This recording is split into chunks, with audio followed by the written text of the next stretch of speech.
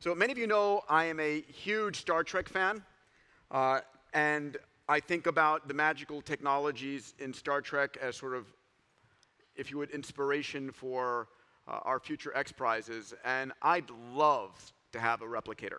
Just would love to have a replicator. Well, the closest thing to a replicator is what we're in the middle of now, which is the digital manufacturing revolution of additive manufacturing and 3D printing. And here to speak on 3D printing and augmented manufacturing is one of the most eloquent and visionary and well-dressed thinkers on the topic that I know. A past CEO of 3D Systems, a venture capitalist, named by Popular Mechanics as one of the top 25 makers, and by Fortune's one of the top 50 business leaders, a core faculty member of SU, on my board of directors at the XPRIZE, Innovation Board member. Please welcome to the stage the founder, chairman, and CEO of Exponential Works, Avi Reichental. Woo.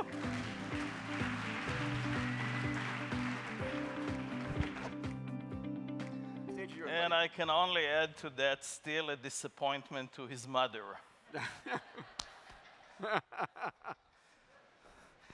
Okay, let's talk about augmented manufacturing.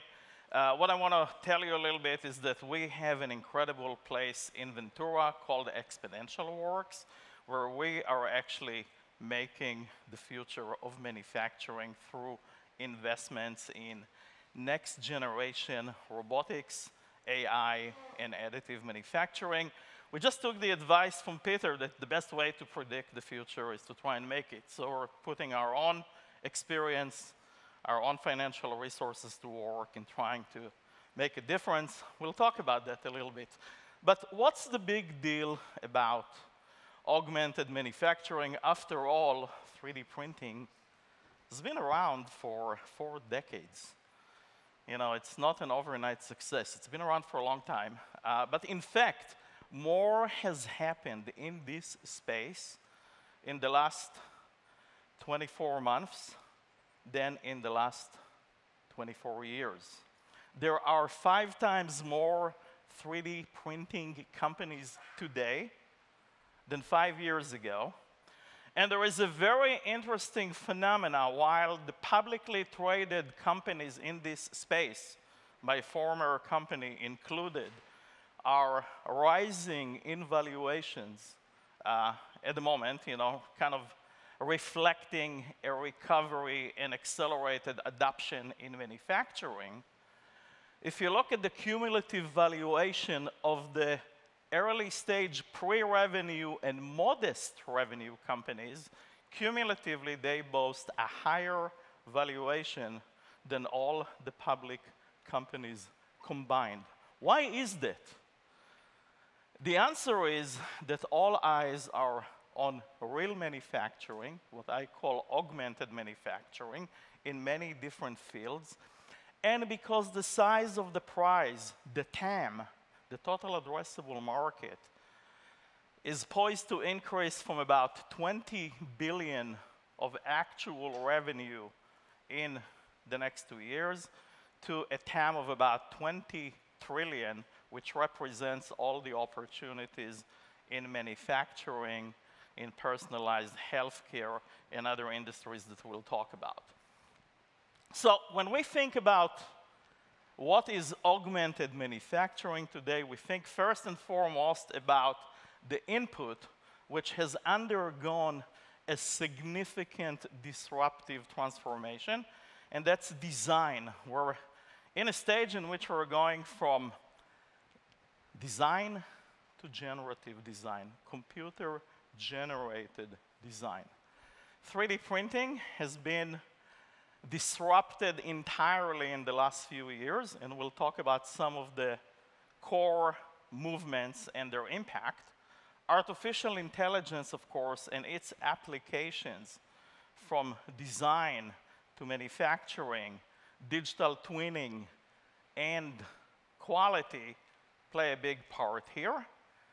And the mixed reality of the design guidance, but also maintenance, repair, intelligent service, all coming into play.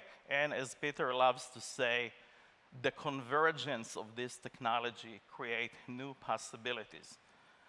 make no mistake about it, in the next decade, fortunes will be made and lost with this technology, and not necessarily just by the companies that are commercializing, demonetizing, and democratizing, but by all the businesses that will be created, transformed, and also disrupted and fail. Let's start with generative design, one of the most exciting developments with infinite computing in the cloud and with ubiquitous connectivity. Computers can design. When computers can design, they can use algorithms that are taken from nature's playbook. Because the most interesting structures in the world were already patented by nature.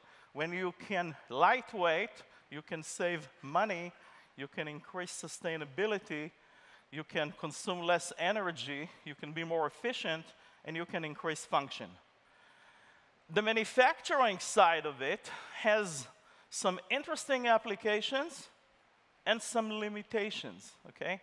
The interesting applications are taking really inexpensive plastic 3D printers and putting them into banks to create instant, low-volume, completely flexible manufacturing. It's good as far as it goes, and it can get you to some small enterprise manufacturing, but it's not really a scalable or a reliable solution. Some companies are integrating robotics. You heard from my good friend Rob Nail that robotics are becoming ubiquitous and inexperienced. You can see a nice reduction to practice here of companies that are integrating robotics to be able to build bigger size parts, use them for spare parts or for exotic automobiles. It's an interesting niche, and it has its limitations. One of kind of the killer apps that are coming is the use of digital materials and new chemistries in what's called faster continuous building. You can see some examples here from my former company, 3D Systems, and from another very successful unicorn, Formlabs, where they are integrating robotics with photo-curable materials to make plastic parts. Metal is the hottest space here because with metal you can laser melt real alloys and make real metal parts. There have been more investment and more deployment in automotive and aerospace in the last 2 years than in the last 20 years.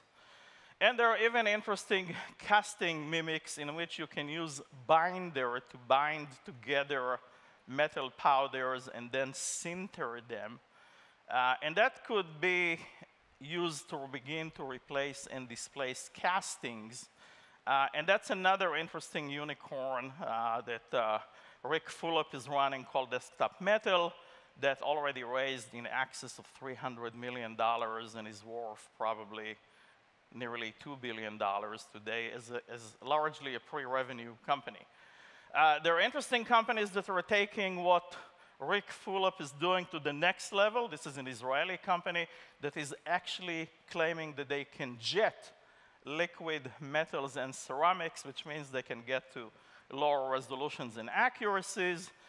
And with all the capabilities in making metal and plastic parts, what about electronics? What about making the parts functional and smart? We're going to have about 50 billion connected devices on the market in the next couple of years. They will all require antennas and sensors and encapsulation, and companies like Nano Dimension are solving for that problem.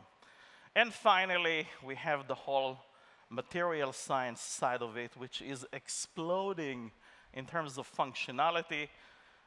We can already print today with metamaterials, with intelligent structures.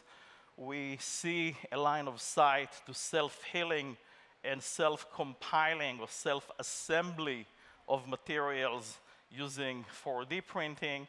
And of course, there is a whole field of electrochromatic and interactive surfaces, which will completely redefine how products are made and designed. So what's ahead? What's coming? What's in front of us? First and foremost, in the next 5 to 10 years, we will be printing convincingly not only robotic mimics, but we will print organs, and we will print bones, and we will have the spare parts to go with the kind of longevity that Bob Hariri is promising. And you can see the beginning of how materials and robotics are coming together to give us a humanoid-like functionality in ways that truly mimics the gestures, the utility, and the functionality. The biggest breakthrough to me is the era of the autonomous designer. We have now interfaces in our labs in which I can talk to a computer.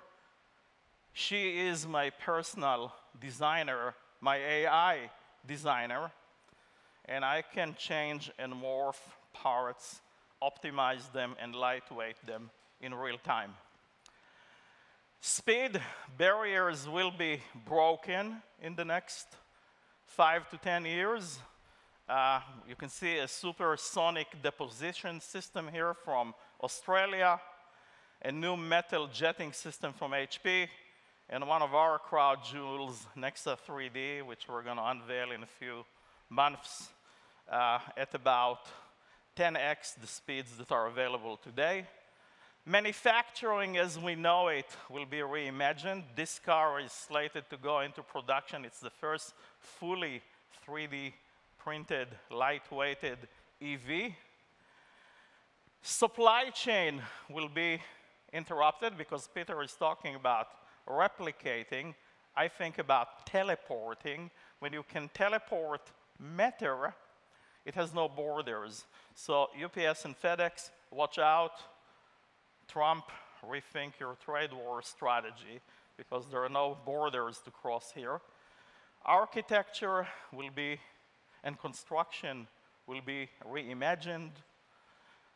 Disabilities will turn into superpowers through the combination of AI, sensing, and robotics in a way that will be so powerful and so compelling that some fully functional and able people might want to augment and enhance their functionality. And down the road here by LAX, there is a new company called Relativity that is building rockets to deploy satellites into space by combining thousands of parts into few and by 3D printing the entire engine, rocket, and fuel tank. They've already had 85 successful trials. And yes, my fellow Visioneers, after some 5,500 years, even the wheel is being reinvented. Every tire company around the world is racing to take a page out of nature's playbook and completely reinvent the wheel. So I'm going to leave you with this. There has never been a more exciting time to be in 3D printing. This is now, it's here, it's going to be huge, except maybe for next year. Thank you very much.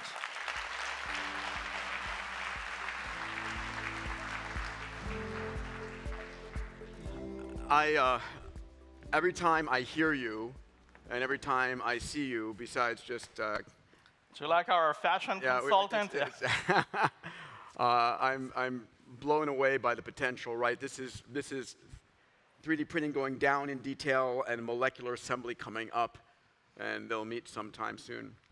So let's roll a video right now, and one of the things that we asked you to do was to create our trophies for Friday and Saturday night. Can you tell us what we got here?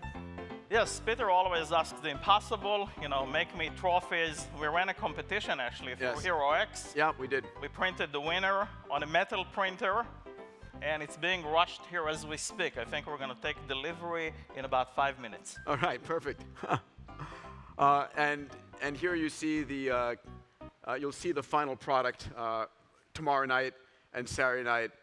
But Pal, more important than that, you have an announcement to make, which is very substantial. You just told me about it a few days ago, and I said let's announce it to the. Could you please tell us what you've amazingly donated? I mean, here's the deal, Peter. You keep coming to me all the time, and you're asking for my help. And I decided to make it easy on you. Okay. Okay? Exponential Works will give you and the XPRIZE organization and every team now and in the future free printing services for as long as I live, any team, at any price, at any cost, until we crack the code and deliver abundance. Amazing.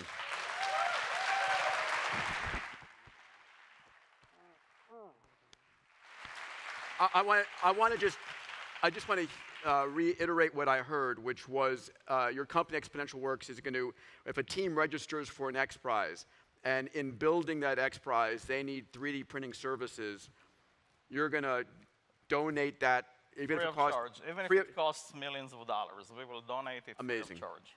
Amazing. For as long as I live. For as long as you live, which I'm working on. Ladies and gentlemen, Avi Reichental Thanks, guys. and Exponential Works. Thank you, buddy. Thank you, brother. Yeah.